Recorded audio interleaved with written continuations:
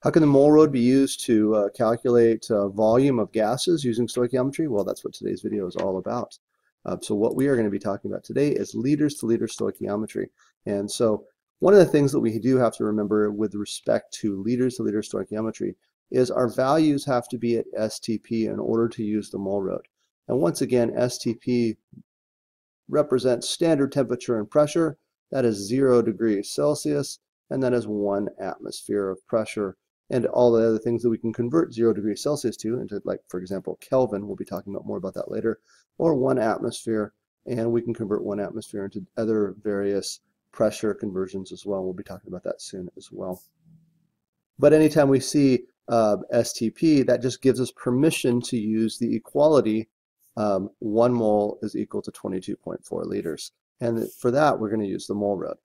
And so we have our mole road here, and if you should be taking notes right now, you should have your mole road out and a periodic table out if you need it. Calculator is always good as well.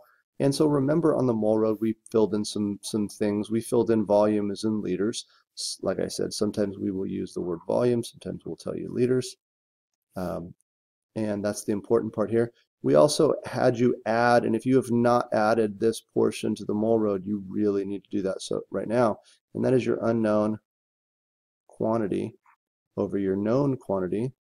And these are values that are going to be coefficients from our balanced equation. Those are our values from our balanced equation. So let's get right to this and take a look at our very first problem here. And our very first problem is, if 55 liters of N2 is reacted with excess H2, what volume of NH3 will be produced?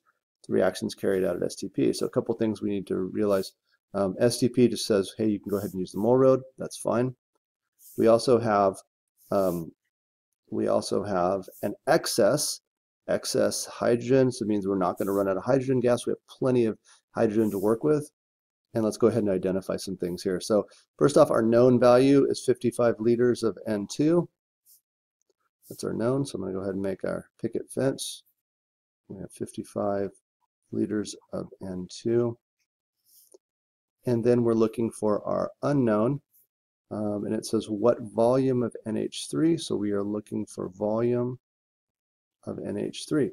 Now, if we look at our mole road up here, volume, remember volume and liters are one and the same. And so we're going to write down here liters of NH3. So essentially, our starting point is going to be liters, and our ending point is going to be liters, but they're liters of different quantities. We have liters of N2, which is different from liters of NH3. So let's map this out on our mole road. So what we have to do on our mole road is our first step is we're going to go down this road this way, and we're going to use 1 mole over 22.4. Because we have two distinct different chemicals we're working with, we have to go around the unknown over the known, which are mole ratio. That's step 2. And step 3 is we're going to go right back up to liters of our new quantity. And so we're going to use 22.4 liters over 1 mole as our third equality. So this is going to be a 3-step problem. Again, our first step right here is 1 mole over 22.4. So go ahead and place that in there. 1 mole over 22.4 liters. Okay, scroll back up here. Next step is we are going to go around the unknown over the known for the balanced equation. And so what I like to do is just take my unknown, which is my NH3. I'm going to rewrite it here, NH3. And my known, which is my N2. I'm going to write that on the bottom, N2. And these are moles.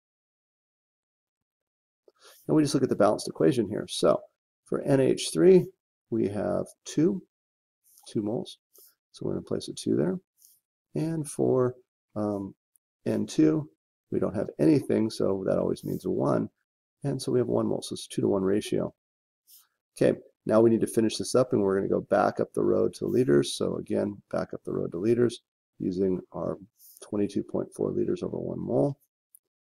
22.4 liters over 1 mole. And there's our setup. And so what's nice about these liters to liters problems is it's very, very easy to do some canceling here, and that's what we're going to do right now. Okay, so we're canceling. Obviously 1 mole and 1 mole cancels, they're the same. But look at this, we have 22.4 on the bottom, 22.4 liters on the top. If we're going to divide those, they're going to give us 1. So we can go ahead and cancel those out. 22.4 over 22.4 cancels. And so this becomes essentially a mole ratio problem. We have 55 multiplied by 2, and then we're going to divide that by, well, I guess we're dividing it by 1. That's all there is down there. And so this is easy. We have 110 liters of NH3. Now, let's take a look at our sig figs here. Our sig figs, we're starting with 2 sig figs, and we have 2 sig figs there. Hey, sig figs are good. We'll stay right there. We could put that in scientific notation, call it 1.1 times 10 to the second, or we're going to leave it 110. They're both okay. Okay, in our second reaction, we're going to take a look at a reaction of butane, which is C4H10 reacting with oxygen, giving off carbon dioxide gas and water. So let's take a look at this one real quickly in here and identify our known first. So we have 21 liters of butane, so we have 21 liters of C4H10 as our known quantity here.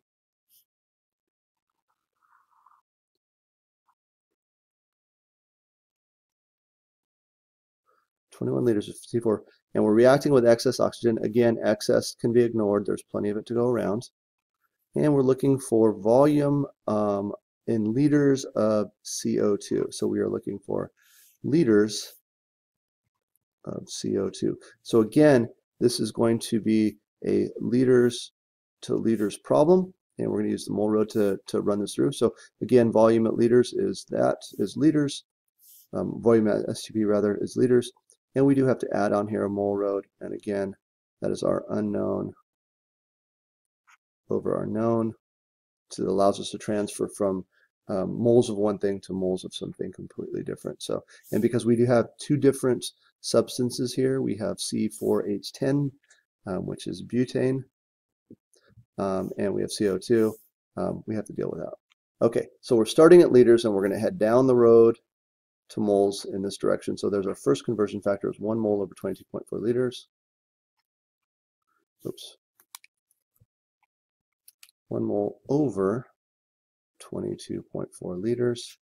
Our second conversion is going to be going from moles of one substance to moles of a different substance, where we're going to do unknown over the known. So our unknown, again, is always who we put at the end. So that's going to be CO2. Our known is who we start with. That's our C4H10, and those are both going to be moles. And now we just look at the coefficients from the balanced equation from each one of these. For CO2, we have 8. And for C4H10, we have 2 moles there. And that takes us around the unknown over the known on our mole road. And now we're going to just head right back up to volume, which is going to be 22.4 liters over 1 mole. Now, what I'm going to do now is I'm just going to cancel some things out that I can cancel out. And so I know that I can, again, cancel out my 1 mole and my 1 mole. Easy enough. I can also cancel out my 22.4 and my 22.4. Now I could cancel out my 8 and my 2, and why don't we? So 8 over 2 is essentially the same thing as 4 over 1. It just makes my calculation a lot easier. And so it's going to be 21 multiplied by 4. And so we're going to come up with an answer of 84. Nice clean answer. And our unit is going to be liters of CO2. So that's our answer. So 21 liters of butane is going to produce 84 liters of carbon dioxide. Cancel my units, liters, cancels with liters, moles with moles, already canceled moles with moles, so we're left with liters. And there's our answer. 2 sig figs on our answer and 2 sig figs on our known, so everything matches. And that's how we do easy calculations involving liters to liters stoichiometry gases.